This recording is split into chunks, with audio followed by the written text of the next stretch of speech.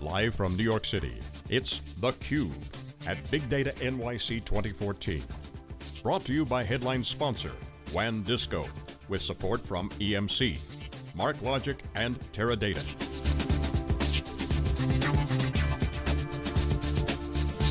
With hosts Dave Vellante and Jeff Kelly. Welcome back to Big Data NYC. We're in the Big Apple. My good friend and the friend of theCUBE, Rich Napolitano, is here. Rich, it's great to see you. Yeah, good morning. So, first of all, congratulations on just a phenomenal career at EMC. Thanks, you Dave. recently left the company after, I mean, it was a lot of years there and some great work, and I'm sure you got the scars too. You went out and really did some just unbelievable work in the field with the products. Particularly, I personally watched what you did with VNX. I mean, you took that thing, and you and your team, I mean, obviously you got a lot of great people. And a lot of people called for the death of that, you know? Yeah. And you really just created an amazing platform, so congratulations on all that, and how do you feel? No, it's great. It was a great experience. EMC is certainly the best company I ever worked for that I didn't run personally, so there's no question. I mean, Joe Tucci, great leader. I've been very fortunate to have some great mentors in the industry over 30 years, and Tucci's the top of the list. He's done a remarkable job in that company. You know, the senior staff, David, Pat, Paul Moritz, you know, my team, my peers, a great company, great culture. You know, fundamentally understand two things. It's all about the customer, and it's all about the product. And if you get those two things right, you're doing pretty well. So great experience, and you know, some sadness, because I love a lot of people, but you know, and you know that's my background. I've done a lot of startups, and it's time for me to go back into that world, so that's where we're going to go. So you're looking for the next big thing. Next big thing. I don't know how much you can say about this, but you know, there's a lot of people trying to break EMC up and take VMware. It seemed to me that EMC always did a great job of leveraging VMware and driving value for customers. I mean, what can you say about that? Do you have any initial thoughts on that? Yeah, you know, it's hard to really comment. Obviously, a lot of inside baseball, and you know, I will say just this, right? Never underestimate Joe Tucci. Just never underestimate him. He sees the industry unlike very few people in the world, and so you know, the opportunity in the marketplace as we transition into this new world, you know, with the assets that EMC has to offer a tremendous value proposition in the marketplace. EMC is very well positioned, whether it be with Pivotal, VMware, you know, the existing storage business, the security businesses. There's huge value in bringing these together to solve the most complicated problems in the marketplace, and you know, I'm totally confident in that team to really figure it out and continue to grow and you know, develop in the marketplace, especially as we transition into this new era. Yeah, he's such a unique animal in this business. I mean, really came out of a sales. I know he had a technical background, kinda. It was like a programmer like everybody was back in the day. And then when he came from Wang, there was a lot of skepticism. He's following Mike Rutgers, right? He did some amazing things, you know, through the .com boom, and Tucci's just taken it to new levels. I mean, I would say the greatest CEO EMC ever had, and the CEO of the decade. I mean, it's hard to argue. You know? No, it's hard to argue. I mean, Joe is certainly unique, but you know, he develops and engenders, you know, tremendous camaraderie in the team. I stayed at EMC as long as I did because of Joe. Yeah, it's just clear. So a lot of us are really wired that way, and it's a great culture, and it'll continue on. It's a very solid base to continue to build from. But from my perspective, startups are for me now. So it's back into that world. So let's get into it. I mean, it's cool to see you down here at Hadoop World. You know, I think is this your first time at this show? Yeah, it's my first time at Hadoop World. Yes, it is. What are your impressions? I'm hugely excited. I came here to really understand. I've been, you know, the last 6 months or so, just stepping back and thinking, reading a lot, you know, research papers, The Economist, talking to, you know, 25 or more startups, venture firms, private equity, to really, you know, step back and think about what's happening. And I got a lot of validation just walking around the floor and talking to people. I've been talking to potential customers of, you know, future technologies, et cetera, either here and you know, my last 6 months. And there's tremendous validation about something very, very important and profound, which is the new applications in this next platform era, and we're all kind of familiar with, you know, platform 1, platform 2 kind of jargon. And as we move forward, I see this transformation really being driven by two fundamental changes. The change of nature of applications, they're scaling out, and the change of the nature of kind of this new data repositories. And those two things are going to represent, you know, tremendous opportunities in the future. So the validation here was you look at this community that's so passionate about Hadoop and the various abstractions on top of that, and what's happening there in terms of the potential for solving much more complex problems with these new technologies is a major transition point for the marketplace and an opportunity to build some great companies. So, I'm sure in your observations and your reading and talking to people, you've seen how complicated this is for customers. Can you talk about that a little bit in terms of just the things that you've observed? Because you come from a world where essentially you're trying to take complexity out of the situation, put it into a box, let people spend money to save time because they don't have that time. And this world needs that kind of help. Sure. What are your thoughts on that? Yeah, so I think, I've been talking to a lot of people I know in the industry and some of my mentors over the years, et cetera. And we're in a unique moment because if you think about the four fundamental building blocks of IT is applications, compute, network, and storage. We've had a certain architecture associated with that. In platform one, it was very monolithic. They were tightly coupled, and companies of that era, like Digital, where I started my career, they built everything and they sold it to you direct, and it was all monolithic. In the era that we're living in now, we kind of went into a best-of-breed kind of model where the applications became independent from the compute became independent from the network, and network became independent from the storage, and we've lived in these horizontals, and there was a lot of system integration that occurred to create a value proposition for the customer. And now we're facing a time where all of those swim lanes between these architectural building blocks are now blurring. So what is compute? What is the application? What is the network? What is the application? What is storage? What is compute? All of these boundaries between these fundamental building blocks are all shifting around. And it's kind of fascinating, right? Because if you think about a storage subsystem, a lot of the resiliency things now are shifting up into the application. That's very interesting. If you look at Nicira would say they are a network. So all of these architectural boundaries are shifting around, and so that represents, and so why is that? Because when you look at the use cases of big data applications or mobile or social media, et cetera, if you look at how these applications are being written, this horizontal scaling that's been validated here at the show, why is that? Because what people I think have realized is that the agility associated with these new architectures allows them to deploy much more rapidly, much more cost effectively, enable geographic distribution, enable scaling, enable easy scaling, and allow you to more programmatically control your infrastructure based on policy and other things. It's a very rich time in the industry. And so the system companies like an EMC, to get back to your original point, have that skill set of being able to assemble these things into a solution orientation, which is why fundamentally I think EMC and a lot of these other system companies at the time have a big value proposition into the future. Even though those boundaries are shifting, the people that understand how to make these very complicated systems consumable to the masses, that's a big value proposition, whether 25, 30 years ago or 5 years from now. So historically, infrastructure has to be resilient. It's got all kinds of function in it, particularly related around recovery.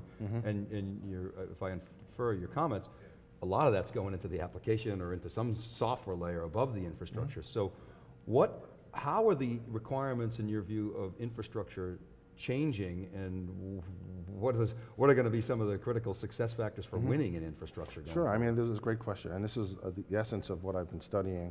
I started thinking about things like converged infrastructure several years ago when I was working at EMC, because I wanted to understand the implications of these technology transitions on my business. Obviously, I ran about a third of the storage business, and so understanding these trends was very important for us to continue to grow VNX and other parts of the business, which, as all publicly disclosed, are doing quite well. So what are the requirements in the future? The requirements are coming from these applications. So the real answer to all of these questions, I believe, in the future of the infrastructure actually come from the applications. And so their requirements on scale is fundamental, right? You look at the difference between the rapidity of growth of, you name the application.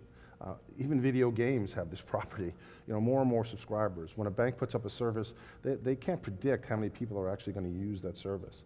So they need tremendous agility. If you look at things like Hadoop, the nature of Hadoop is that you're sharding out your processing across all of these processor complex. Well, that fundamentally changes the nature of the communication in the data center from north-south, I compute on this vertically scaled infrastructure and I give you the answer to your client, to I am sharding out these requests across all these processor complexes, and my traffic suddenly explodes east-west by orders and orders of magnitude, shifts from north-south to east-west by orders and orders of magnitude. If you look at these applications, suddenly network congestion is a big deal, because I have all these different flavors of traffic running over the same kind of network, and the network hasn't changed in 20 years. So does it really meet the requirements of the future? How do you scale these applications? If you get thousands of users to sign up for them, how do you scale them easily? How do you deploy more readily in your infrastructure when you have data centers strewn all over the place? There is not anybody that doesn't want to talk about cloud or how do I geographically distribute my data across geographic areas. So how do we make the experience of deployment, geographic distribution?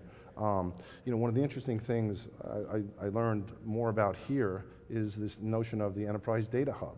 And so imagine if you have this centralized repository where many different kinds of applications are manipulating these data sets, and your applications are composite applications from other applications, but you need to share this resource. Well, the moment you share it, you also have security concerns, right? The moment that you share it, if you have your data depository here in Manhattan, you may want to share it within a data center, right? But you also may want to have DR, say, across the river in New Jersey, or in Brooklyn, or in Queens.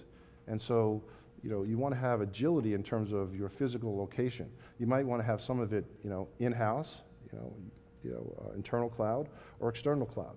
So how do you build these notions into these modern architectures that were kind of bolt-ons to the existing platform architectures? So, wow, I mean, a lot of things that you sort of triggered in my brain. Mobile really is pushing, is forcing that network to get flatter, but networks aren't flat today. They're really hierarchical and rigid. And then that concept that you laid forth about these swim lanes, I'm envisioning data actually being one of those horizontal transports that people can take advantage of. So people don't want to necessarily muck around with the infrastructure like they used to, right? They want that to be sort of a converged or consolidated, simple. Give me an infrastructure as a service. I don't have to worry about all that complexity. And then let me put some leverage around data and then build applications on top of that. That share that data. And new business models. Is critical. You mentioned, the ability to share data, and we talked about this earlier, is the value of your data goes up as you reuse it.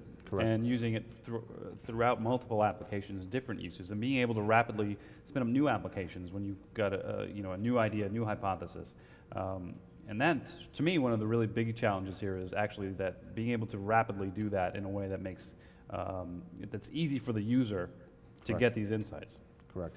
I totally agree. When you look at the traditional, so we all grew up, I'm older than most guys, but I grew up in the mini computer era. I did work on some mainframes when I was in college. But the vertically scaled notion that we've been living in terms of this first very monolithic and then kind of best of breed architectures in client server era, were really vertically scaled.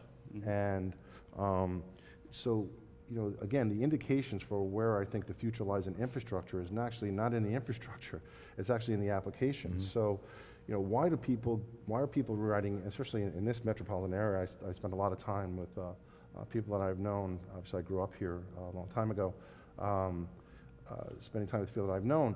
Everybody's rewriting their applications to be horizontally scaled. And so, why is that? It's for all the same reasons we just talked about. It's the agility associated with deployment, it's the ease of use, it's the modularity, it's the ability to partition the data set, to isolate these things. So there's, so how do you build an agile infrastructure to enable these applications in the new era?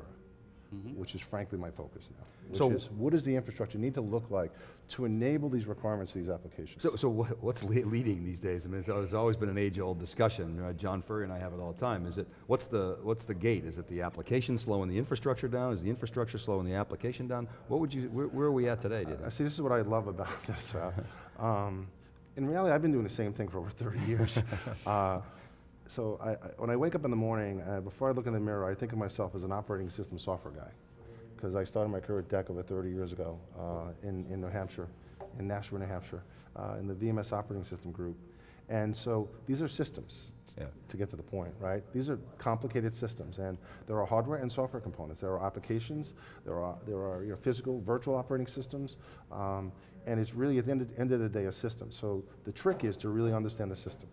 And And then, if you approach this from the top down, because I see a lot of companies approaching this from the bottom up, not to pick on any industry, but how many more Flash startups do we need? I know a lot about Flash. I probably sold more Flash than anybody you know. So, and I know more about how Flash fails than probably anybody you know. And we got really good at making sure we protected people from it. But you know, that's such a bottom-up orientation. That's not how you're going to solve these problems. These are system-level problems. So once you understand the applications, then you can understand then what the essence of the infrastructure. How do you shape the infrastructure for the future to meet the requirements of these new age applications? You know, I want to go down a tangent with you and just get your opinion, because I tend to agree with you. I mean, I can see, Flash, I'm very excited about Flash, of course. I mean, how can you not be excited about Flash as somebody who's followed the storage industry for a long time? But you can see that getting not that interesting down the road. And you know, David Scott said this to me. He said, you know what, I don't see the Flash guys, all these startups getting escape velocity the way that the virtualization guys were able to, because we got lucky, he said, about 3PAR. He said, we just happened to raise a ton of dough before the market crashed. You know? He was well positioned. And obviously, you know, he's, you know, sharp guys and they did a good job, but you remember how much they struggled, you know, before they got bought out by HP. And so, and he's saying he thinks the Flash guys are not going to be able to get that. He used that term escape velocity because EMC's got a solution, HP's got a solution, and Oracle's going to have their deal. What do you think about that? I think it's actually a good thing. You know, there's a lot of research on this. There's a lot of research on this, and you need, especially in a period of this, you need, I think, excess investment. You need excess investment. We don't fund government research and things like we used to. Yeah.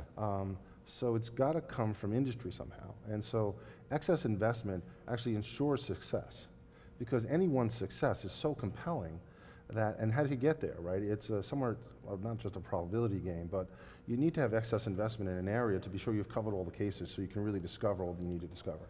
So it's really, you know, leveraging venture, and at the end of the day, there'll be a few successes, and that's all you need to really kind of get us to the next level. Yeah, okay. So some excess investment is actually a good thing. And that's good. You could argue, is it too much? I don't know.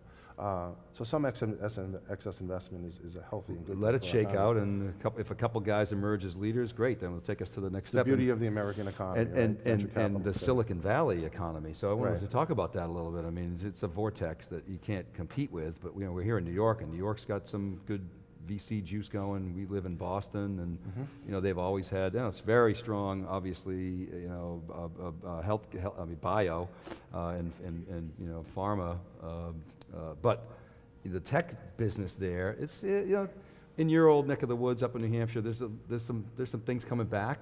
What's your take on the whole VC, you know, world? I've been talking to a lot of folks lately. Yeah, I mean, well, the good news is that we're not capital constrained, right? So, you know, what I look for are, you know, are there customers and are there engineers? Because it comes back to the two things we talked about earlier, which is, you know, there's truth in two places, right, in a company, in a technology company. In front of the customer and in the engineering lab. But that's where there's truth. Everything else is some of the form of information. And so, you know, if you have great engineers, and we have tremendous system-oriented engineers in the East Coast, just tremendous. You know, you look at that DNA pool, it's a very, very rich DNA pool. The challenge has been actually the East Coast guys tend to sell out. Right. That's the challenge, and so they sell out to West Coast companies, and because there's a bigger go-to-market, whatever. But that's the pattern over the years. So the talent's here. For my Sun days, when I analyzed the market in the US, when I ran US sales for Sun, back in the heyday when we were growing, 70% of the revenue is east of the Mississippi. So why shouldn't you be able to build great companies in the East Coast? You should. Well, that's why I'm so excited that you actually popped out at EMC and are doing you know, looking around for your next big thing. But EMC sucked up a lot of talent. You know, a lot of that's talent. That's true. It's true, but there's a lot more. There's a lot more. I mean, you know, you look at the telco, you look at the old operating system groups, you look at the software companies that are there. There are companies that are moving from the West Coast to the East Coast now. Well, because so it's Google, too expensive to get talent. Amazon, rumor has it Arista is going to move to the East Coast. So, you know, we see this migration because there's talent here. We have tremendous universities in the East Coast, and we have a lot of customers. So those are the two fundamental ingredients. So in thinking about your next big thing, What are the sort of characteristics of that next big thing that you're after? Maybe you could describe that. Yeah, so I think, you know, what I'm thinking about is, you know, you look at how people want to use IT in the future, and I'm kind of in these three loose buckets. I think about cloud and distributed data centers as just being how people will think about infrastructure, whether it's on-prem or off-prem. So kind of cloud and distributed data centers is just one vector of the future, you know, platform 3 orientation. The next is this idea that, again, I came here to try to validate, and I think we have validated, is the horizontal scaling of these applications, whether it be big data apps like Hadoop, or just multi-tenant applications where you have a lot of applications, or virtualized environments where you have a lot of VMs. They really all have the same property, which is they're scaling horizontally and they're sharing common resources. So you have cloud, distributed data center, horizontally scaled applications, big data, and then you have just these requirements to build an infrastructure that's just more agile. I think about these kind of vertically scaled infrastructures, and I think often I'll look outside. See, these things I have time to ponder now, right? And so I spent 30 years in New Hampshire, and so I've seen a lot of trees and forests, and I think, if you look at a tree, it's very interesting, right? Tree has all these leaves and branches, and you have these leaves, and it has this trunk. And the beautiful thing about a tree is that, every year it grows a new ring. And why is that? Because every year it has more branches and leaves. And it's totally in proportion. And when you're growing at the rate of a tree, you can have a vertically scaled architecture. But in this new world, you just can't have that architecture. It's too rigid. If I'm growing one ring a year, that's fine, but if I'm doubling my number of customers on mobile, on big data, et cetera, I need a different architecture, and that's what I'm thinking about. Rich. Well, you're a world-class exec who can see the forest through the trees. I'm really excited to watch the next phase of your career, so thanks so much for coming on theCUBE. It's really a pleasure having you. Yeah, great to see you. All right, good to see you. Take care, John. All right, keep it right there, everybody. We'll be back with our next guest. This is Big Data NYC. This is theCUBE. Right back. Thanks a lot. That was